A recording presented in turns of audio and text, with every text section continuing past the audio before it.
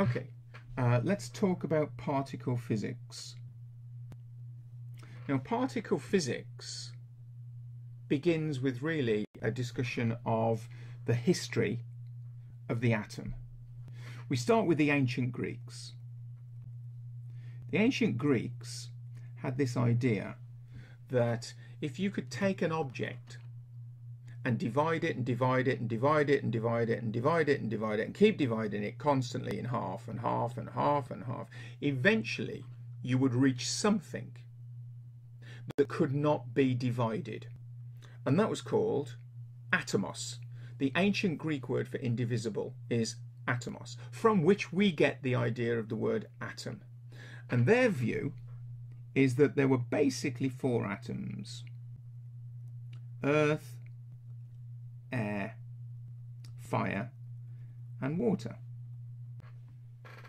Now, this idea lasted for about 2,500 years. And the idea was that there are basic building blocks for matter, for everything around us. And those basic building blocks determine the properties of the big thing. And we still have that idea today. So although the ancient Greeks' idea of what the atoms were is actually rubbish, and we can't really blame them for that because they didn't have particle accelerators in those days. Technology wasn't great in those days. Although they had this crazy idea about what the atoms were, the basic idea that there are basic building blocks and that the properties of the big thing are based on the properties of the small thing, that is still an idea that is going strong today. There are not many ideas that are sort of 2,500 years old and still going strong today, still universally accepted as being correct. Okay, the next idea about the atom actually is about 2,500 years later, and it's the plum pudding model. Now, the plum pudding model has an atom as a kind of a lump of positively charged stuff. In my head, I like to think about this as kind of like a big jelly. And in this positively charged lump, there are isolated negative charges. I like to think about that as being like fruit in the jelly. So an image of an atom in the plum pudding model is a bit like this. And a really important experiment was carried out at this time, and it was called the alpha scattering experiment. And the alpha scattering experiment associated with Rutherford, so Rutherford's alpha scattering experiment, it's also associated with Geiger-Marsden, so it's the Geiger-Marsden alpha scattering experiment. Geiger and Marsden were students of Rutherford. The idea was that they fired alpha particles at a thin film of gold. And the results from that experiment changed the model of the atom. The new model is called the Rutherford model. The Rutherford model has a nucleus that's positively charged at the centre where most of the mass is, and a single ring for all of the electrons around the outside. Now, I should point out that at this time, when this model was proposed, Rutherford was not working on electricity. All the people that were doing research on electricity saw this model and suddenly realised that their definition of current, which is the rate of flow of positive charge, was incorrect. In this model, it became obvious that because the single orbitals were touching, it meant that an electron could wander because the orbitals were touching. And actually, in electricity, it's the negative charges that are moving. So maybe current should have been defined as the rate of flow of negative charge. So the reason that we got it wrong, the reason that we got the definition of current wrong, was because at the time when we defined it, the plum pudding model was the model of the atom, and in that model, positives or negatives or both could actually equally move through the material. Now, the Rutherford model only lasted for a few months before the people working on light emission from gases realized, okay, this can't be right. You can't have all of the electrons in a single orbital, because the problem then is that there is no way for those electrons to be excited up to a higher orbital and then lowered back down again and give out light. There's only one orbital. You're either in it or you've escaped out the atom. So within a few months, they realized this model is wrong. And it took about 2 years to come up with the next model of the atom. And the next model of the atom is the one that we sort of know and love, which is the Bohr model, named after Niels Bohr. And the Bohr model has basically got a collection of orbitals, and the electrons sit in the orbitals. And this one explained the absorption of energy as electrons jump up to higher orbitals. That's called excitation. And the reduction in that energy as they fall back down towards the nucleus, which they're attracted to, because they're negative and the nucleus is positive, which is called relaxation. And this explained how light was given off from a gas when you excite it. Now, this idea of the atom started with this concept of something being indivisible. Today, we know that the atoms are not indivisible. The idea here is that this has led to the periodic table of the elements.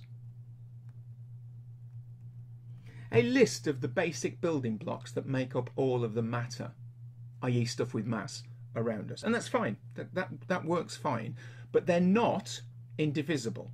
We know that atoms can be broken up into smaller particles, which are the protons, the neutrons, and the electrons, of course. So physicists today use a different term to mean indivisible. We don't use the word indivisible, and we don't use the word atom or atomos. Today, physicists use the term fundamental particle to mean it cannot be divided, i.e. not made of anything else, no internal structure. And there are basically 3 families of fundamental particles: quarks, leptons, and gauge bosons.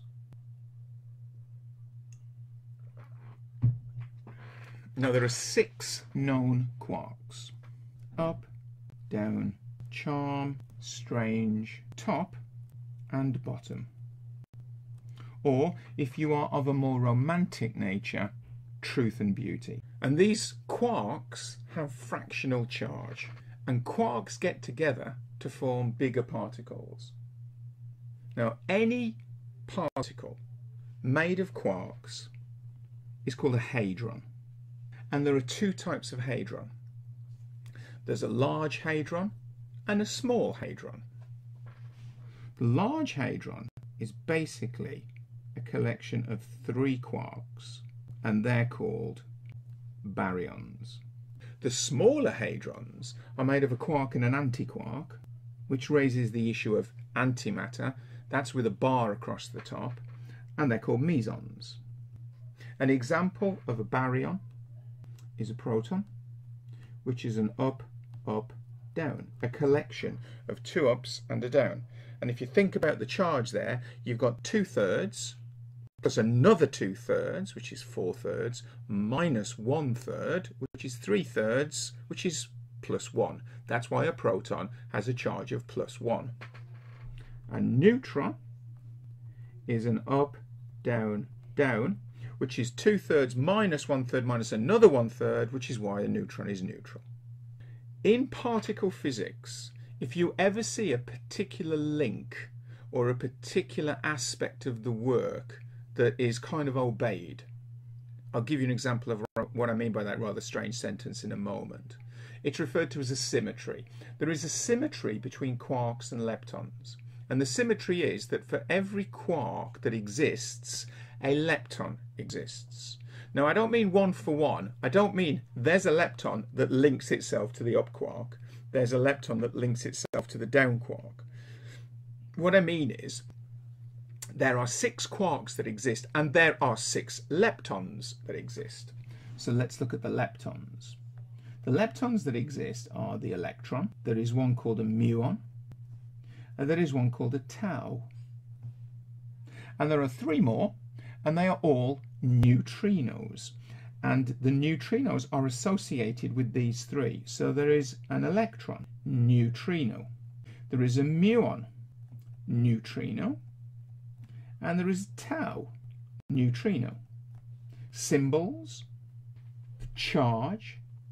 These all have a charge of -1 in electronic charge units. These all have a charge of 0. Now, to complete this picture of fundamental particles that are the gauge bosons, the gauge bosons are so-called mediators of the fundamental forces. What a strange phrase. Basically, it's a way of describing how a force comes about. In particle physics, a force is explained as attraction or repulsion by the exchange of particles. There are four known fundamental forces: the gravitational force, the electric force or the electromagnetic force, the strong force, and the weak force. And the gravitational force is created by the exchange of what's called gravitons, which we have not yet discovered. The electric force is produced by the exchange of photons, the strong force by the exchange of gluons, and the weak force by the exchange of W plus, W minus, and Z naught.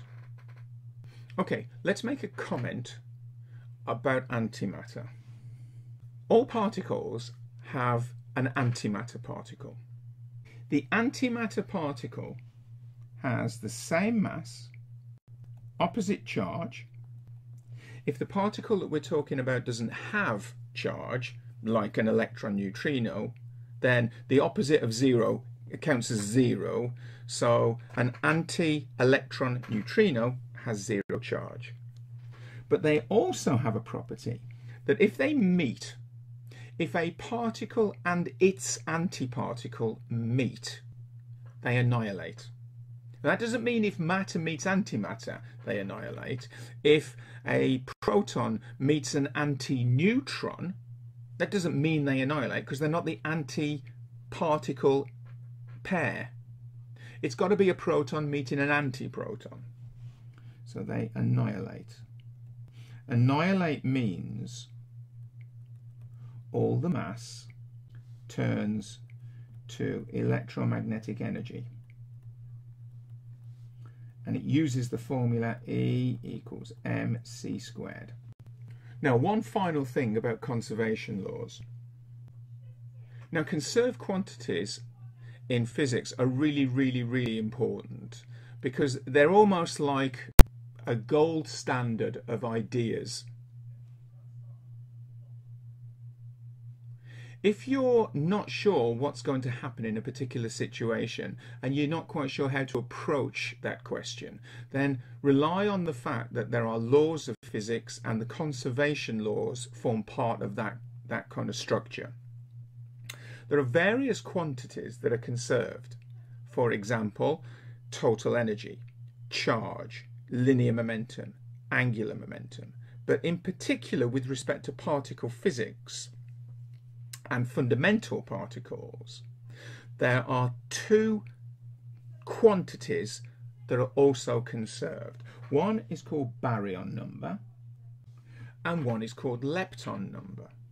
Baryon number and lepton number are essentially an indication of whether the particle you're talking about is a baryon or a lepton. So obviously gauge bosons are neither, because they're something different. Leptons are not baryons and baryons are not leptons. Baryon number and lepton number only take one of three values. The baryon number for a particle is either +1, 0, or -1. And that's the only option. If the baryon number is +1, it means the particle is a baryon. If the baryon number is 0, it means it's not a baryon. If it's -1, it means the particle is an anti-baryon. And it's exactly the same for lepton number. An example of where this particular information is useful is when we're trying to work out nuclear changes. For example, you can see that the top number works. 14 does equal 0 plus 14. That's a consequence of baryon number. The top number is not the mass number. The top number is the baryon number. If it was the mass number and somehow people think that means, well, the mass, then it would suggest that an electron has no mass, which is not true. An electron does have a mass. It's very small, but it does have mass. The reason that it's 0 and not approximately 0 is because it isn't mass. It's the baryon number, and an electron, which is the beta minus particle, is a lepton. It is not a baryon. And if it's not a baryon, it has a lepton number of 0. Now the bottom number is sometimes referred to as the atomic number or the proton number. This is not correct either. The bottom number works 6 equals -1 plus 7 because of conservation of charge. It's the charge number in electronic charge units, and that's why it works. Now if I consider lepton number, you need to remember that we're talking about nuclei here. We're not talking about the atoms. So carbon 14 has 14 baryons. 6 protons, 8 neutrons, each one of them bringing a baryon number of +1. That's why the number's 14. There are no leptons here, so the lepton number there is 0. Now, an electron, a beta minus particle, is a lepton, so it has a number of +1. Don't get confused by the charge. And nitrogen 14 has no leptons, so it's 0. So this doesn't work because 0 does not equal +1 plus 0. So in order to make this work, I have to add a -1. I need another lepton, but it needs to be an anti-lepton because of the minus. And it cannot mess up the baryon number, the top number, and that's fine because it's going to be a lepton. And it must not muck up the charge number. So that only gives me 3 options. The neutrinos. And since it's an electron as part of this process, it will be the electron neutrino that's produced. But it has to be an anti-electron neutrino so that I get a lepton number of -1. Now the same happens for beta plus. And the example here is nitrogen 12 is a beta plus emitter, and it turns into carbon 12, and in order to conserve lepton number, I need to have an electron neutrino. The beta plus is an anti-lepton, which means it has a lepton number of -1, so I need a +1, and I mustn't mess up the charge number. Now the final comment that I will make about this is zooming in here. In annihilation, we see that mass turns into electromagnetic energy. Now I remind you that when we say energy can be associated with motion and we talk about kinetic energy, that doesn't mean that kinetic energy equals the speed, even though that's what we normally think about when we think about motion. Something is moving. What it means is that the link is a formula, half mv squared. Well, mass is an energy. That doesn't mean that mass equals energy. There's a formula, and in this case it's so-called Einstein's equation, E equals mc squared. Mass is a form of energy.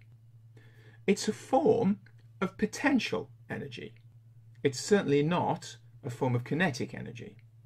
So if we keep that in mind, that mass is a form of potential energy and the universe is trying to reduce potential energy of all forms, then when we shoot across and look at the 6 quarks that exist, I can basically draw lines between them. They come in pairs. They're pairs determined by the masses. Top and bottom are the heaviest, charm and strange the next, and the smallest mass quarks, the lightest ones if you like, are the up and the down. Now, since the universe is trying to reduce potential energy of all types, and mass is a form of potential energy, then when we look around us at stuff and we look at the particles that are made of quarks, it turns out, not surprisingly, that most of the stuff around us, which is in the form of atoms, is electrons, and up and down quarks, protons and neutrons. So the reason that up and down quarks are by far the most common quarks that exist around us is because those quarks have the lowest mass of the paired quarks and therefore have the lowest mass potential energy. And there you go. Particle physics.